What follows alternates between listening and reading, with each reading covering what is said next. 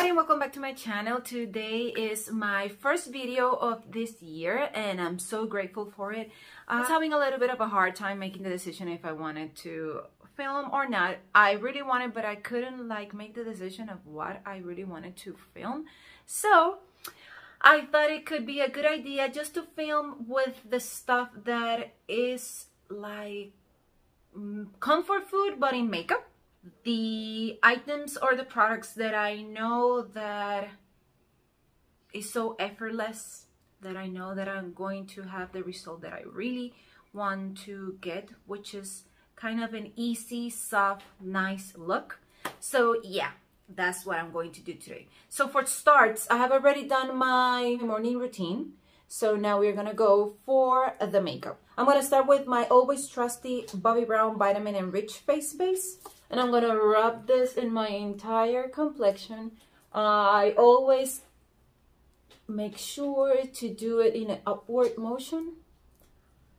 Trying to do everything that I can to not help getting more wrinkles. For base products, I'm gonna use my Shiseido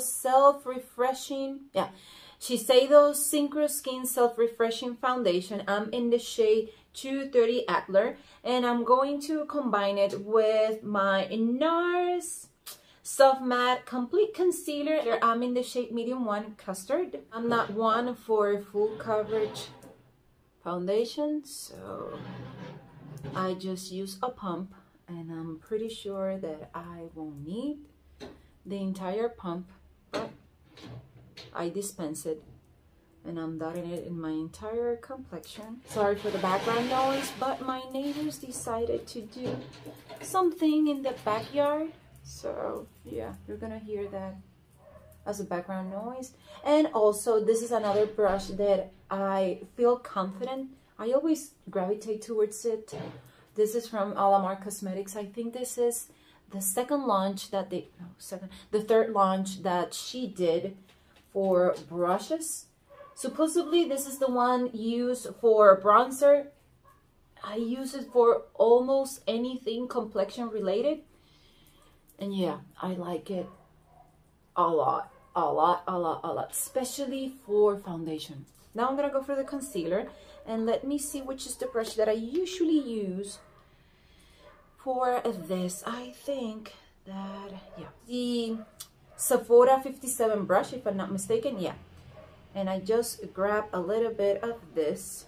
I coat all the bristles, but then on the back of my hand I take away the excess, and what I have left over in my brush is what I'm going to use in my under eye. My problematic area is really near this crevice here to the bridge of my nose. The rest of my under eye is really, I don't know, I don't have a problem with it, and just a little bit here in the ending part. Yes, I have a texture under eye, but as in trying to even it, the darkness in it is just in the inner part of it. So yeah, I'm going to just use this one, and the way that I do it is just like stamping motions,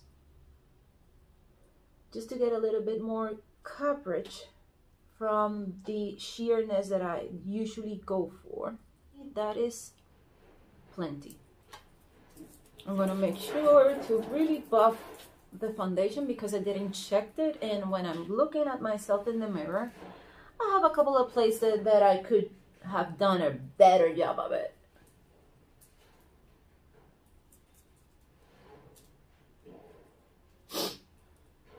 Yeah, so far, yeah, so good. And my neighbors are really getting into it.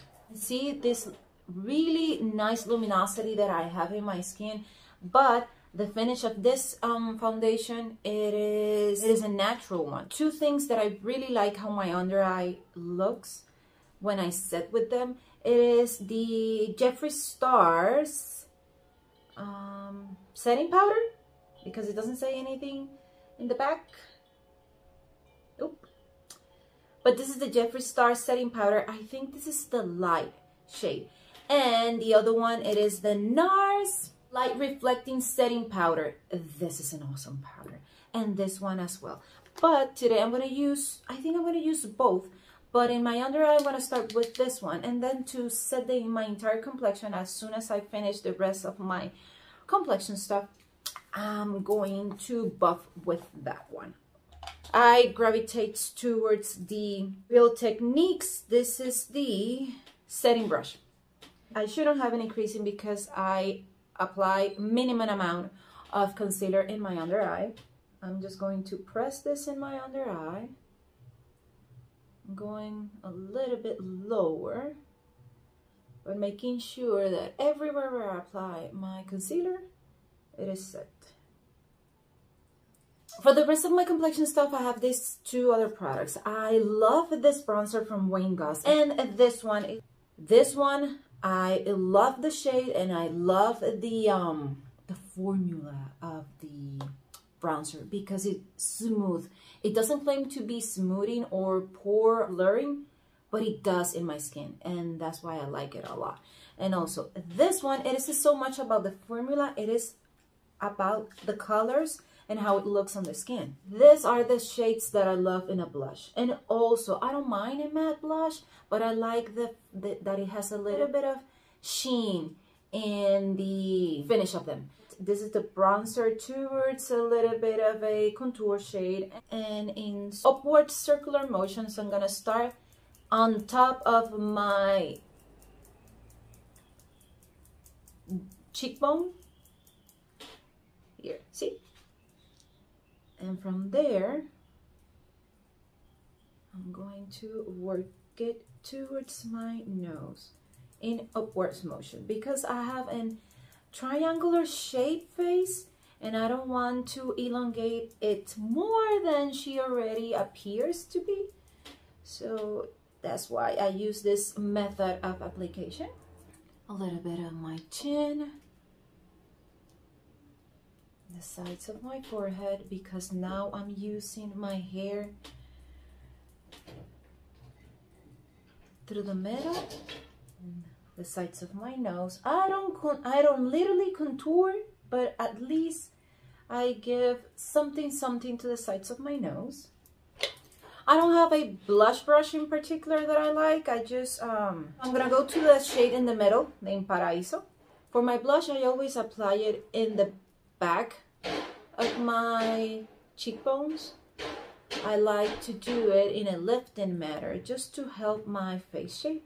And also, I'm not 20, so I have to give myself all the help that I can get. The only thing missing for my complexion, it is my setting the rest of my complexion, and my finishing powder.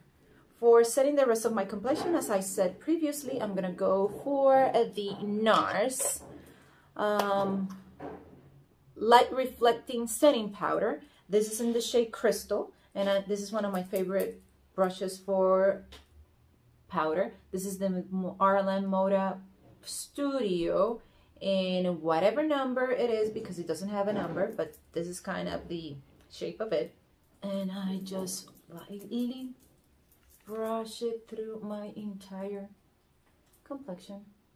And last but not least, my, let's just say, yeah, a buffing powder, which it isn't, but I like it for that. I like this Armani Beauty. This is the Luminous Silk Glow Fusion Powder in the shade 4. You can use this to set your entire complexion, or you can use it as I do, just to give a, yeah, to buff. I use the same brush if I'm not going to do anything else with it. It has a little bit of color. So lightly, very lightly, I go through the perimeter of my face, giving a little bit of more intention to my cheekbones, my nose, and the top of my eyebrows. And to set my entire complexion, I don't have a favorite setting spray or setting mist or setting something. I really like something that is going to hydrate my entire complexion. So usually I go for mist. So, and this one smells so good. This is the Mannakadar skincare. This is the hydrating face mist. Eyeshadow primer that I use is the one from MIlani. So I'm not going to disappoint. I'm going to use that one. Just a little bit of it and that's plenty. And I'm gonna use the bronzer shade that in my face to give a little bit of the dimension to my eye. I have downturned eyes. I shouldn't use my crease or my natural crease to shape my eye because I'm gonna drop them more than what they are naturally. Also, I take advantage of this to give a little bit of a lift to my eye. See, something really smooth, simple, but look difference between one eye and the other. I'm gonna pinch my brush and I'm going to lightly dust this in my bottom lashes.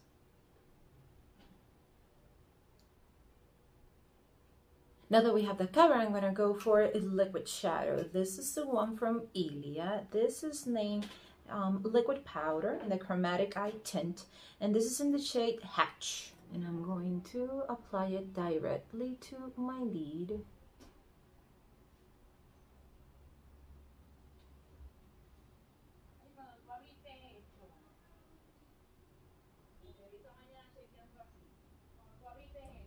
And since this is a liquid one, I'm gonna use a little bit more dense, not so soft brush to just buff the edges of it.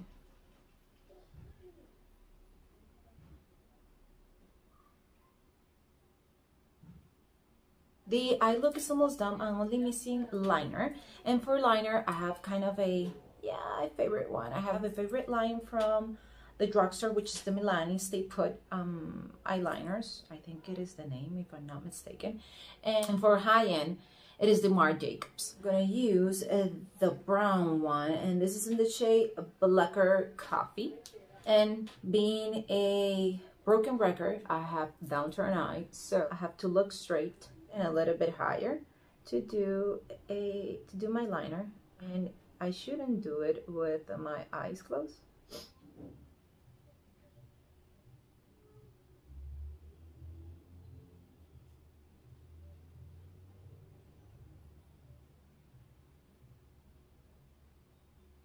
The liner is done, and now I think I'm gonna use a mix.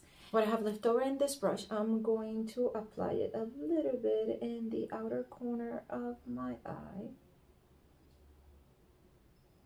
There. The same thing in the other. And I'm gonna use another shade that I love from Marc Jacobs, which is a blue one, a really dark blue one. This is the shade Overnight. And I'm gonna use this in my waterline. If you have a powder puff, use that instead of using your finger.